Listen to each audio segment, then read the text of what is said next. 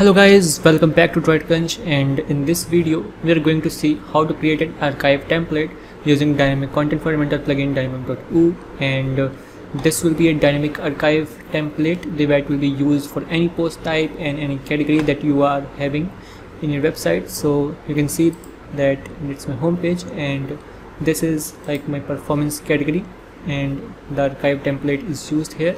You can see archive template, and here is the review post type, and this is the archive of my review post type, and reviews is the slug for my archive of review post type, and it is the template assigned to it. You can see archive template. So we will look into it, how I have assigned it to all my archives. So let me show you. So this is done by using dynamic post v2, which was v2, but now it's dynamic post, because the earlier version of dynamic post, which was old version of dynamic post, has all been degraded, and it is under legacy mode. So that's why it's now dynamic post. Perfect. So I have used this widget and have made it a grid template. I have not used any Elementor template for this, but I have just used a default item style. But I have in my items made it like that because I have given it padding, given it border radius to my image, and in title I have styled its typography, made it middle line, and then I have some padding for my text. Okay, perfect. And then for my grid, for that I have used block style, border radius, box shadow, just to make it like a card kind of design. And then I have infinity scroll, and I have 10 items and 3 columns to be appeared, and there's no flex scroll. So even if there are 2, it will be aligned like that, and they will not come to like 50%. These will still stay in 33% to each grid.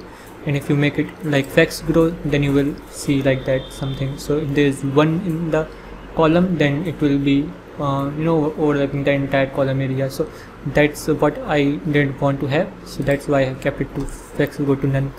Perfect. And I have made it match style to yes, so it will always match the height.